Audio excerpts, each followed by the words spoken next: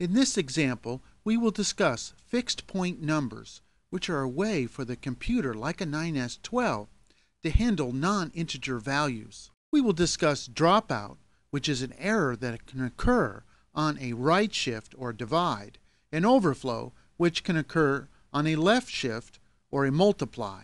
And lastly, we'll solve this problem two ways. First, using the IDiv instruction, and then using the FDiv. Let's begin. In this example, we have been asked to write assembly code which converts an 8-bit unsigned number, here going from 0 to 255, into a number which is 0 to 500. This is very typical of a microcontroller operation because sometimes we're converting one input type to another. For example, like converting from centimeters to inches, or vice versa. When asked to solve a problem like this, we try to think of the problem in another way. We see over here we have a graphical representation of the problem, and secondly, we can write a table. In other words, if n is equal to 0, the output m will also be 0. And on the other end of the scale, if the n is 255, which is the maximum 8-bit unsigned number, then we expect our m to be 500. And following along, we can fill in some other parameters. For instance, halfway between is 128, and we'd expect the 128 to map into 250. What do we do next? As a first thought, we might ask, well, if I were doing it on my calculator, how might I perform this operation? And if I take n and multiply it times 1.96 times n, I'll get my answer m. But this doesn't seem like the right answer, does it? Similarly, I could have taken n and divided it by 0.51. This gives us the right answer, but difficult to implement in a computer like the 9s12. This one looks better. If we're converting from one range to another, one way to solve this is to multiply the input number by the maximum value of the output number and then divide by the maximum value of the input number, or in this case, multiply n times 500 and divide by 255. This looks much better. But what else could we have done? One of the questions we have to ask is what will be the size of the intermediate result? In other words, if we take 500 and multiply it times 255, we're going to get a number of 127,000 something. This won't fit in a 16-bit number, so we need a way to simplify this. For example, if I simplify this expression, dividing out the common factor of 5, I'll get smaller numbers. 100 times n divided by 51 is the same operation, but the intermediate result, 100 times 255, is much smaller and only 25,000. This indeed will fit in a 16-bit number. However, if I try to solve this overflow problem by dividing first, n divided by 51 will be an integer, and this integer times 100 must be either 0, 100, 200, 300, 400, or 500. And this leads us to an important observation when we multiply and divide in the same expression, and that is, it is best to multiply first and divide second, rather than to divide first and multiply second, because dividing first will cause a dropout error. The overflow error that could occur with multiplying first can be handled with a precision, but this dropout error throws away bits that we can never recover. Sometimes it's okay to approximate. For instance, we might be tempted to define 100 divided by 51 as simply a 2 and implement this as a left shift.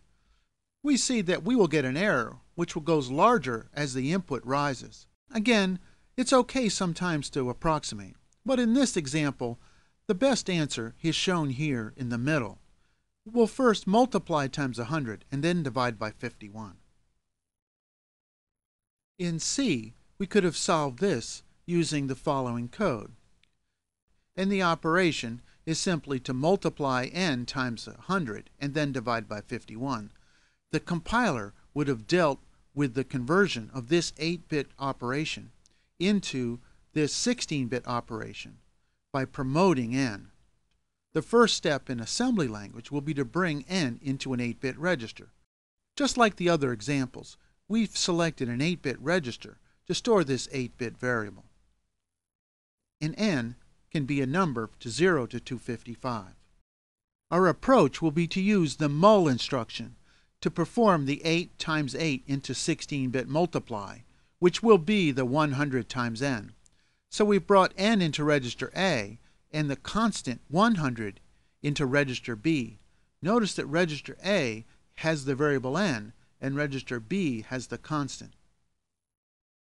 After executing the mul instruction, register D will have the value of 100 times n. If n were 0 to 255, register D would be 0 to 25,000. We check this 25,000 to be sure that overflow did not occur. An overflow cannot occur at this point because register D can only take on the values of 0 to 25,500. The next step in the program is to set up to use the integer division. The integer division instruction will take register D and divide it by register X. So the next step of our program is to bring the constant 51 into register X. After the IDIV instruction, register X will contain the quotient of 100 times n divided by 51. This will be in register X, and we see that this value could be any number from 0 to 500. Again, this fits into a 16-bit register, and so no overflow could occur. Register D, by the way, would have gotten the remainder after that division. And the last step of this program is to store the result into M, and this program successfully converts the number n, which is 0 to 255, into the number m, which is 0 to 500. In general, we can use the fdivide instruction to convert one number into another if that conversion constant is greater than 1. In that case it is, because 100 divided by 51 is larger than 1. And we solve for a constant using the following relationship. In other words, when we execute the fdivide instruction, we perform this operation, where 65,535 is first multiplied times the input, and then divided by this constant. So, to use this instruction, we need to find a constant such that 65,536 divided by this constant is the desired multiplication ratio, the desired slope of this curve, which is 100 over 51. So when we solve for this constant, we see that we get a number of 33,423.36, and we'll approximate this constant with a 33,423. The fdiv instruction is equivalent of taking register D, multiplying by 65,536, and then dividing by register X, and the quotient goes here into register X. So first, we're going to set up register D with the value n. N was an 8-bit number, and so we will first bring it into register B and then clear A. Our second step is to bring that constant into register X, and now we're all set up for the fdivide.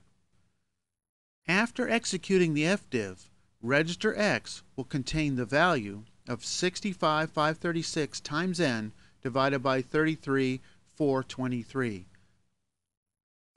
And the last step is to store that result into the variable m. So, in summary, we looked at fixed point, which is a way to represent non-integer values using integer arithmetic. We did it first using the mul and IDIV instruction, where we multiplied times 100 first and then divided by 51. And then secondly, we used the fdiv instruction, which is a combination of multiply and divide all in one instruction. Dropout occurs when we perform a right shift or divide, and we saw the important relationship such that if you're going to multiply and divide, it's important to multiply first and divide second to avoid dropout. Overflow is possible with the multiply, and so we considered the size of this intermediate multiplication. In this case, we saw that it was less than 16 bits, and we were okay. And we saw that we could solve problems in multiple ways. Here we did it with the IDIV, and here we did it with the fdiv. Thank you very much.